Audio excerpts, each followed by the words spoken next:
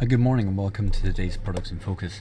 So looking at the US markets there, following on from Janet Yellen's comments late on Friday evening about interest rates potentially not being completely out of the picture, and obviously still being data dependent, but the dollar has really rallied on the back of Yellen's comments there, which has taken many of the markets by surprise there. So US markets slowly drifting now down below 18,284.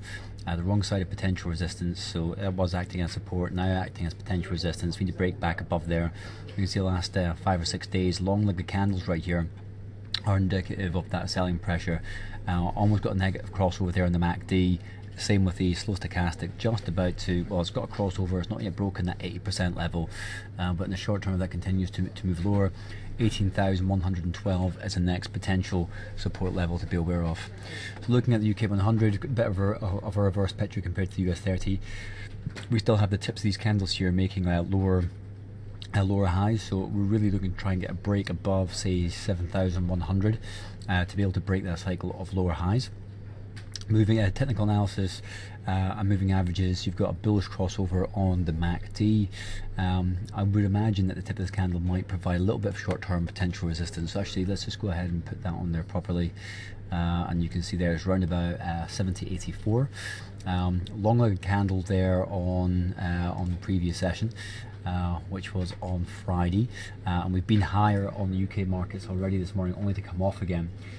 For the Germany 30 is actually shooting up a little bit higher, US 30 coming down ever so slightly as well.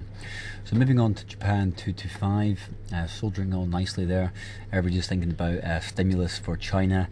That's pretty much what everybody's talking about over in the APAC region.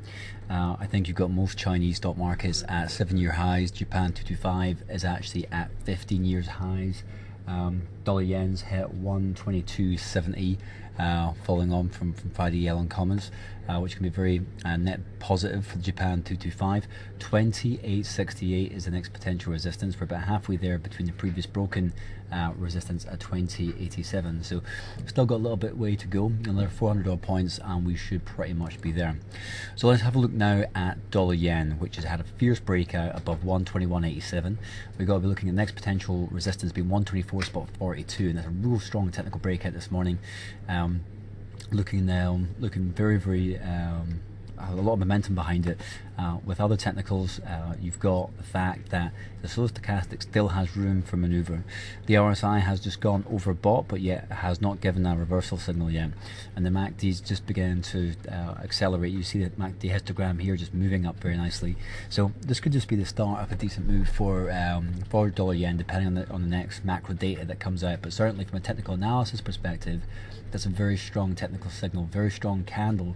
And we're at the top end of our range already this morning, so that's 122.68, and dollar yen has roared back into life. So then moving on to West Texas crude.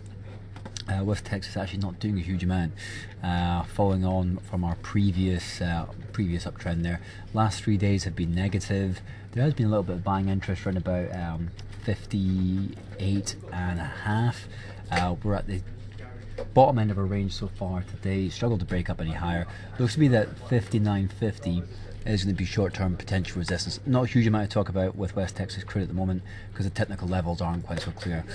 So obviously dollar strength and interest rates in the US has affected gold, which has got a bearish engulfing pattern this morning, breaking below the 21 period SMA, looking at 1186 as its potential support.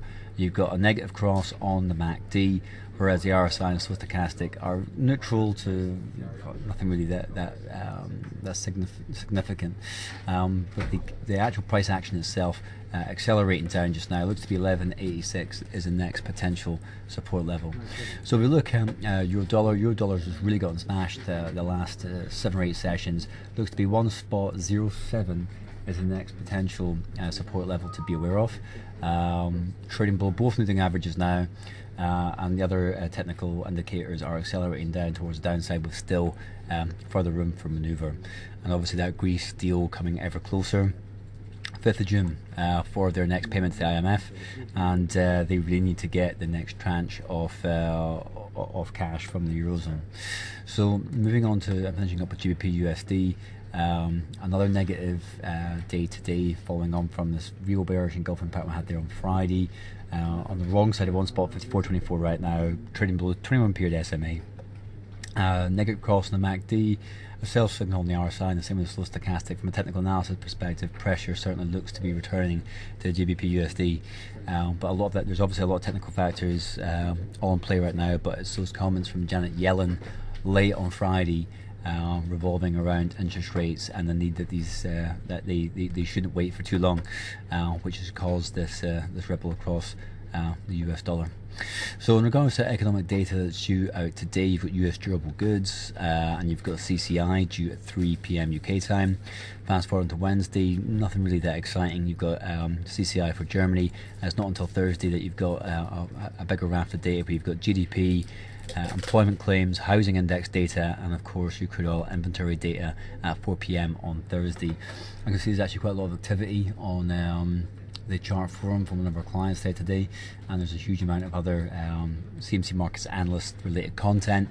And as ever, make insights part of your layout as well if you want to get this the inside track as to what's moving the markets from our global team right here, so that can be quite useful as well.